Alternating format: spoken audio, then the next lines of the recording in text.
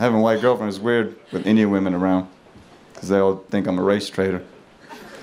Every Indian woman that sees me with my white girlfriend is like, I'm gonna tell your mother. And every Indian guy is like, man, how'd you do it?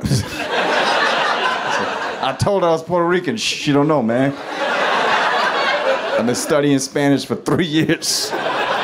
Don't get me wrong, you know, I'm racist against my own people. I take a lot of Ubers, drunk. The other night, I was hammered and I got into a black car because it was being driven by an Indian dude. I was like, hey man, this is where I need to go. And he was like, who the hell are you? I was like, this is not an Uber. He was like, nope. I was like, my bad, dude. Indian dudes should not have black Toyota Camrys at 3 o'clock in the morning. But then he drove me home. That shit was dope. Brotherhood, man. What up?